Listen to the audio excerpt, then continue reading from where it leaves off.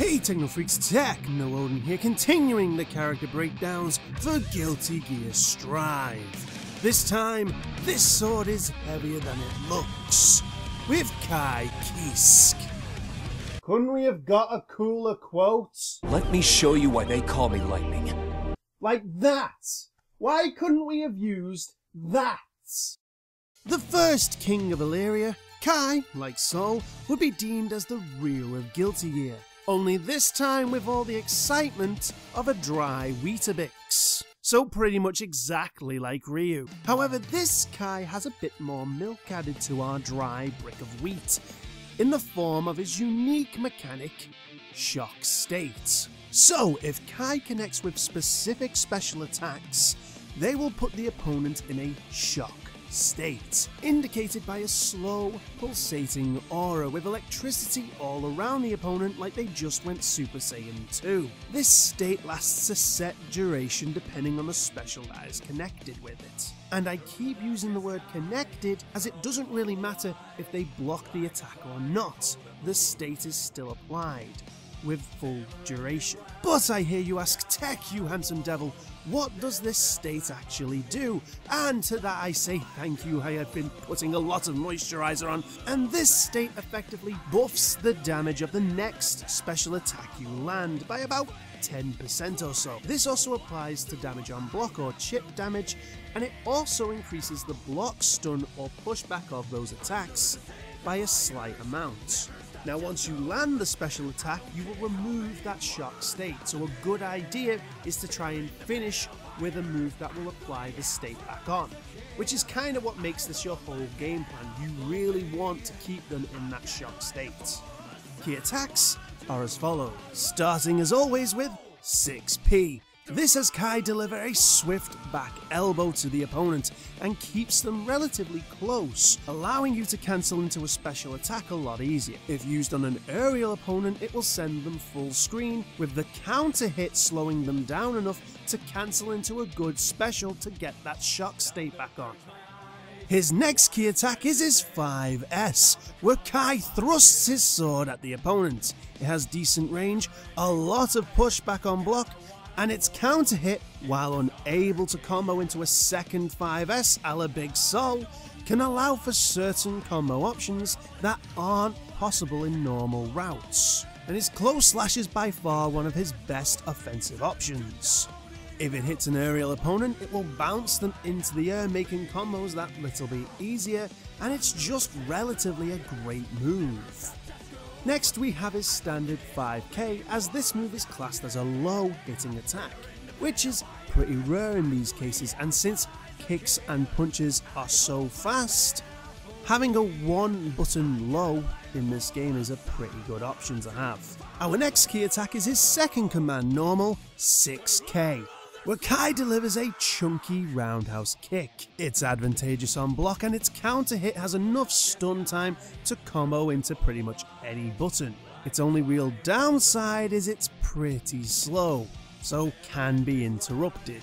Now a good place to use this move is after a close slash, as 1, if you get a counter hit off the close slash, it's a combo. 2, if the close slash hits, you can just use your normal combo routes instead. And 3, if they block the close slash, they have to worry about 3 other options that follow up, meaning that if they are more focused on blocking, you can pull off that 6K, get that huge block advantage, and continue on with your block string. Now his heavy slash has some decent range, and just like his far slash, allows for combo options not normally possible when you land a counter. It has some good pushback on both hit and block, allowing you to keep yourself at a safe distance. Our next string is his final command normal, 6HS. This looks almost similar to his regular heavy slash, but the key difference is that on hit, it will send the opponent spiraling away, with the counter hit slowing the opponent down, allowing you to get some meaty combos. This move is your best friend in the corner, as it will bounce the opponent off the wall, allowing for some non-meter extensions with the right follow-up. It's not as good as Sol's heavy slash or air dust, but still, it's better than nothing. Finally, we have 2HS because it's a 2-hitter, meaning one attack deals 2 hits, and it's one of his best anti-air options in the game. It has a jack ton of range, both horizontally and vertically, and its counter hit gives a lot of airtime, be it if the opponent is either on the ground or in the air, allowing your creativity to flow. As an honourable mention, I'll throw in his jump heavy slash, as it's a great overhead jumping option and his main aerial offense move. With that said, onto the specials.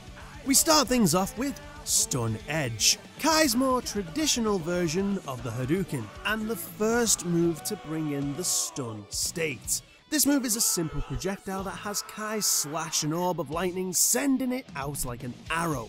It's pretty fast, travels full screen, and has some decent pushback if it connects when the opponent is in the air. The move also comes in 4 variations, all classing as separate moves, but they all act the same way more or less, so I'm putting them all together. Doing the heavy slash variation will grant you the charged stun edge.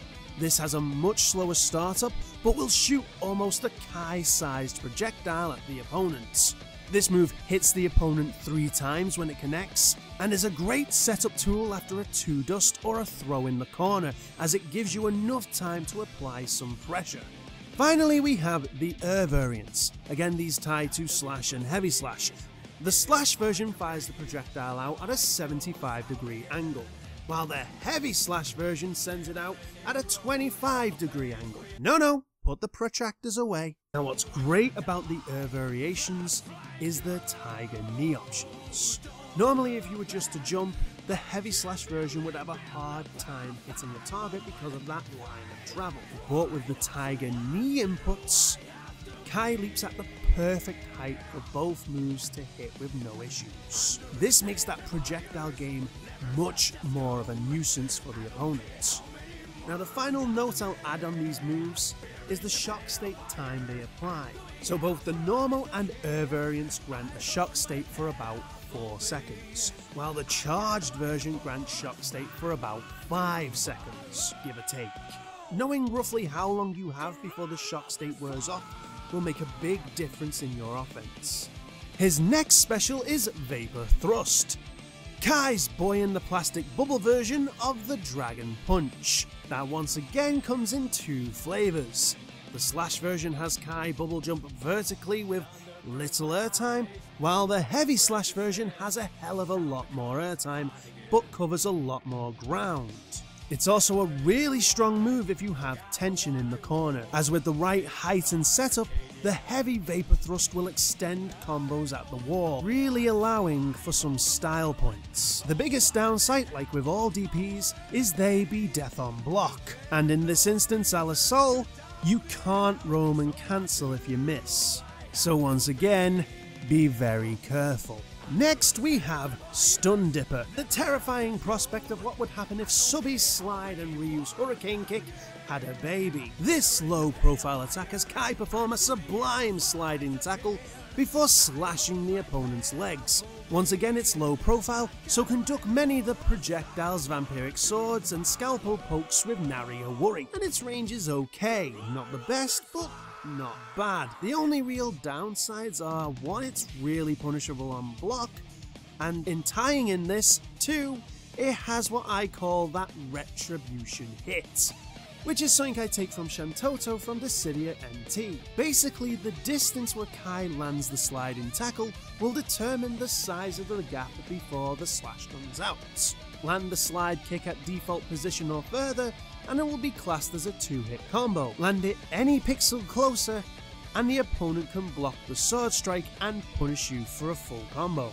It's always been like that, but I have never agreed with it. Effectively, you are being punished for landing an attack too close. I wish this was a bug, but no. Our penultimate special is Diddy Claw, which according to Google Translate is French for Say Sparkle.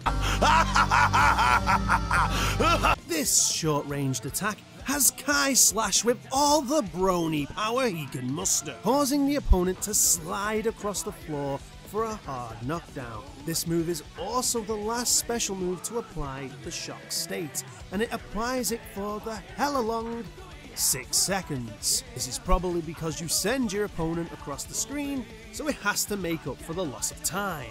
This is your best combo ender up close or in the corner, as that mix of hard knockdown and shock state application keeps things really favourable. Just a simple string into Diraclar, Red Roman into another simple string, finishing with that second Diraclar, literally takes a great chunk of damage, reapplies that shock state, and keeps you with all that space to throw out whatever you will.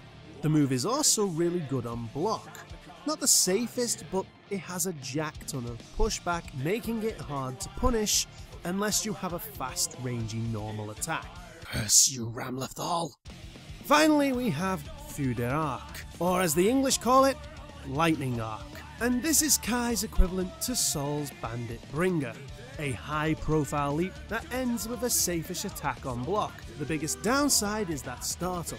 While you do cover a lot of ground, Ky can easily be interrupted. Hell, there's a bloody mission on the May ship difficulty that teaches you how to beat it with an invincible move. However, it's still one of his best attacks. If it hits an airborne opponent, it will spike them to the floor, and with its long distance covering, can combo into a long range counter from 5 or 6 HS. Good thing to do with Lightning Arc is to do it after a dash. The extra momentum will send you a lot further, and hell, if you get that hard knockdown off a Sparkle Slash and do a dash in Lightning Arc, you will pretty much force a block onto the opponent, which, because of that shock state, you will be at an advantage to keep up the pressure. For overdrives, we start with Ride the Lightning, Ky's patented ultimate move. This deals decent damage and travels stupid far. It has 2 variations, one in the ground and one in the air, meaning this can also be Tiger Knee. The big downsides for this move are 1, it's only invincible on startup, so can be easily outpoked by projectiles or snuffed out by invincibility moves. Again, there's literally a mission on how to snuff it out with invincibility moves. And 2, there is a gap before the final hit, so if your opponent was only able to block you at the beginning, they will have enough time to buffer in a Dragon Punch or hell even their own overdrive while they auto-block that first attack, and then rip you a new one before you can land the final hit. And just as a final note, never do the version near a Potemkin with tension. You are going to have a bad time. Next, we have Sacred Edge, the super version of the Stun Edge. It's really fast, hits 5 times, and applies the shock state debuff for about 6 seconds, rivaling the Sparkle Slash. It will beat most projectiles in a trade, and yeah, it's pretty good. Not all that damaging unless you have the shock state applied already, but still, it's pretty good. And it will wall break if they are in the corner, which I think is pretty much a universal thing unless stated otherwise. Finally, wait, there's more? We have Dragon Install, Ky's newest and most controversial overdrive yet, seeing as he stole it from old Freddy Boy. And this is Ky unleash the beast kinda and go into his Dragon Install form, I think. Honestly, I don't know if it's really a form change or a My Hero Academia cosplay, but either way, something's happening, and it increases the damage and hit properties of all of Ky's special attacks. The Stun Edge projectile increases in size and hits more times. Vapor Thrust and Lightning Arc both count as a 2-hit attack, while Heavy Vapor Thrust, Stun Dipper, and Sparkle Slash all count as 3 hits. Hell, even the overdrives get a boost. Sacred Edge getting boosted to 8 hits, and Ride the Lightning getting enough hits to take the opponent almost full screen and through the wall. Now this seems to come at the cost of not being able to apply the shock state from any of the moves that normally grant it. And its big downside is it's a high risk, high reward, as you can only activate this move if you are under 30 health. But when you are in this form, it is deadly. So deadly that the final Ky matchup mission tutorial is to literally not let Ky live long enough to activate it. I'm not joking, you have to land a combo that will kill Ky from above 30% to pass the damn mission. Safe to say, if Ky activates Dragon Install and still has tension or burst available, it ain't gonna end well. All in all, Ky is a decent, well-rounded jack-of-all-trades character, but when he's compared to Sol as the starter, he just feels weak. It's not really his fault. For some reason, he just seems to always be designed kind of poorly in a mechanical terms, at least as far as my opinion goes. Too many of his moves share the same button, and at times, in the heat of battle, the wrong move can sometimes come out, landing you in a heap of trouble. And for new people who are coming into the game who are used to the more NetherRealm Studios way of things where moves don't take up the same slots, this will take a lot of time to get used to. Hell, I still get the odd vapor thrust when I try to jump forward and go for a cheeky stun edge in the air. And let's just call it for what it is. Stun Dipper is just stupid. I have always thought that if you hit the opponent with the slide kick, they should be stunned enough for the sword slash to connect. The fact that they can block the most important and punishing part, all because you used it too close, is just absolutely broken to me. I don't care if that's how it's always been. It was done then and it's done now. But despite these flaws, he is still a decent fighter, with his own reasons to play. If you want to hit buttons, do a lot of damage and have fun and just do Unga Bunga style, you play Sol. But if you want to learn the game to its core, learn the intricacies of spacing, neutral, and all that fighter game style, you play as Ky. He isn't just a pick up and win character. You will realise that you will have to use all the tools you have at your disposal to get something going. Game plan wise, you have those projectiles. Use them. Alternate between the normal and stun edges and try to use the charged when the opponent's knocked down to the floor, in the corner, or after a 2 dust. Use the dash into heavy slash or a dashing lightning arc after the sparkle slash or a throw mid-screen to keep that pressure up. And don't sleep on those Tiger knee inputs. They give Ky much more projectile options and a perfect trade to Sol's heavy mob symmetry. Keep all this in mind, and you'll show that they don't have the skills to deserve your name. Challenge me again whenever you like. Okay, that's it for today's video. Hope it helps, and if it did, don't forget to like, share, subscribe, sparkle slash the bell thingy, and follow me on both Twitch and Twitter. Also, if you have any tips yourself or have a character you want me to do next, let me know in the comment section below. And finally, tune in next time where only a fool treads the path of a demon lightly, with Nagoriyuki. But until that day, this has been Techno Odin. Stay safe, claim skulls, and let's rock. Know the smell of the game.